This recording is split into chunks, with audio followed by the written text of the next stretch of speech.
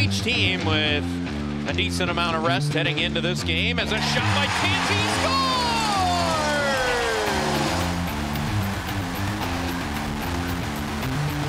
Dusty still dancing his way, got loose in front, and Nagel stopped him.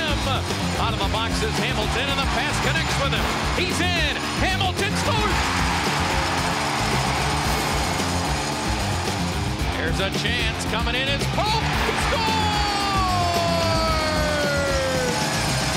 As Toledo has won game one, they defeat the Tulsa Oilers tonight to start this series. To quote Frankie Valli in the Four Seasons, oh, what a night. Walleye with 5 unanswered goals last night to beat Tulsa 6-2 in the first game of the Western Conference Finals. Game 2 tomorrow. Pre-game coverage on BCSN starting at 5 p.m. as Toledo wants to go to Oklahoma up 2-0.